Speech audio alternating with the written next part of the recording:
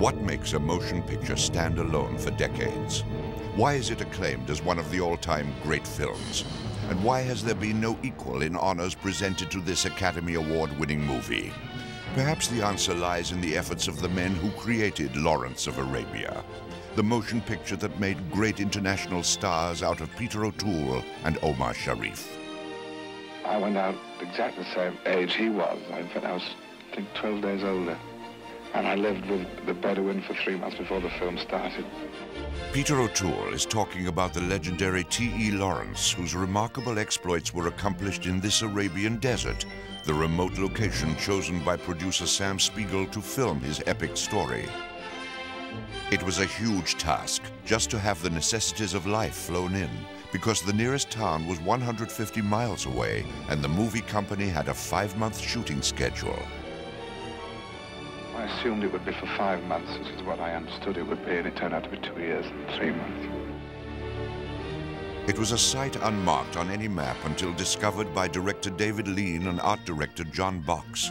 These Academy Award-winning movie makers had to recreate an era out of a desolation that knew only these Bedouins and their camels. All that's ever been here have been nomads and the sounds that hang in the air of Lawrence of Arabia and his Arab legions as they battled the Turks during the First World War.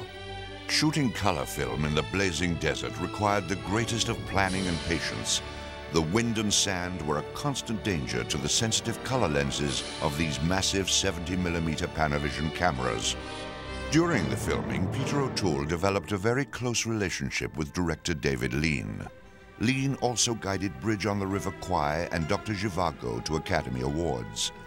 His technique is unmatched when it comes to blending vast scenics with close-up dramatic action. In Lawrence of Arabia, his genius led Peter O'Toole to worldwide stardom. Now, I find acting very difficult. I'm sure David finds directing very difficult. And at 130 in the shade at the top of a sand dune, sitting on a camel covered in vermin doesn't make it any easier.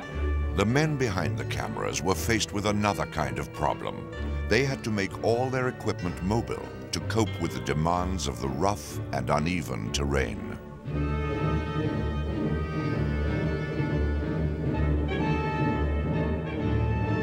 They had to film action sequences with Alec Guinness and Anthony Quinn, who also star in Lawrence of Arabia with Peter O'Toole and Omar Sharif. I think perhaps the first time ever in any professional experience I've had with people of this kind of stature, I got more help and more encouragement from them than I ever dreamed possible. Peter O'Toole and Omar Sharif were both nominated for Oscars after their performances in Lawrence of Arabia.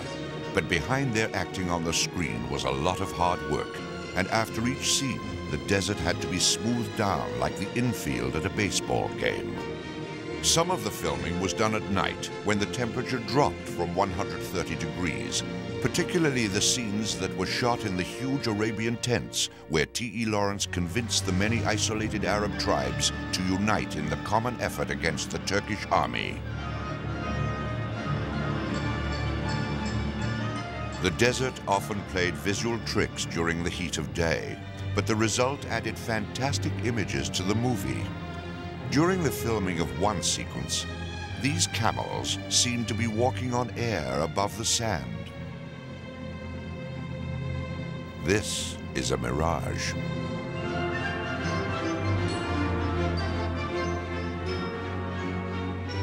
Two years and 3 months of work drew to a close as the Columbia Pictures Movie Company completed its activity.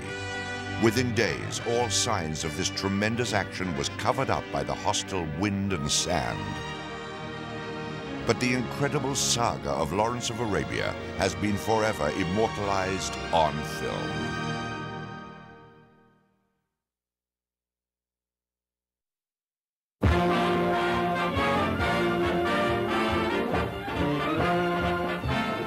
This week saw the American premiere of Lawrence of Arabia, the story of the daring British officer and author who led an army of Arab irregulars against Germany's Turkish ally during World War I.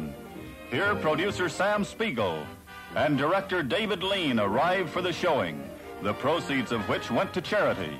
Lawrence is played by Peter O'Toole in his first major role. The dominating character he portrays has come down the century as one of its most enigmatic figures. Co-starring is Alec Guinness, who won an Academy Award for his lead in the last Spiegeline production, Bridge on the River Kwai. Anthony Quinn plays the powerful Arab leader Auda in the Columbia picture.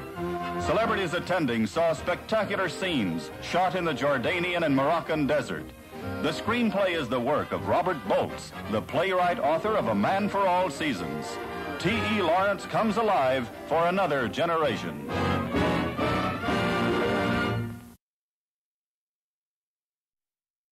Then I will execute the law. I have no tribe.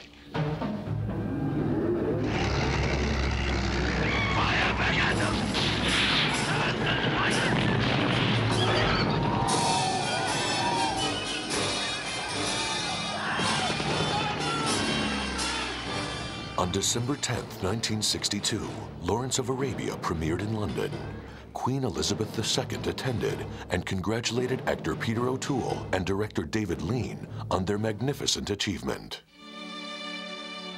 Lawrence was an instant sensation.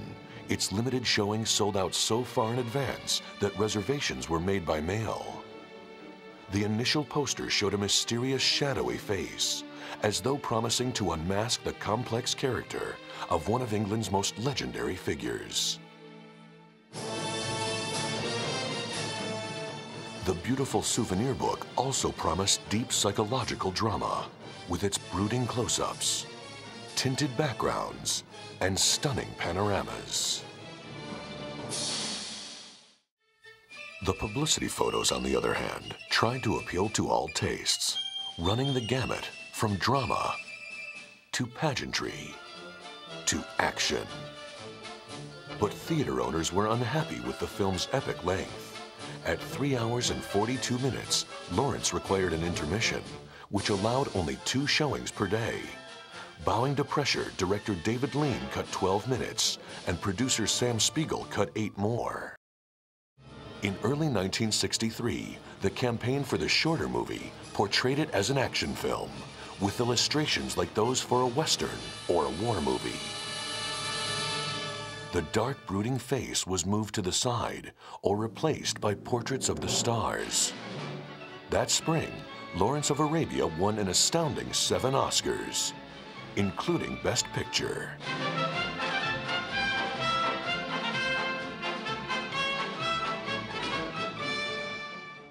Seven years later, in 1970, Columbia re-released the film after cutting 15 minutes more, reducing the runtime to just over 3 hours.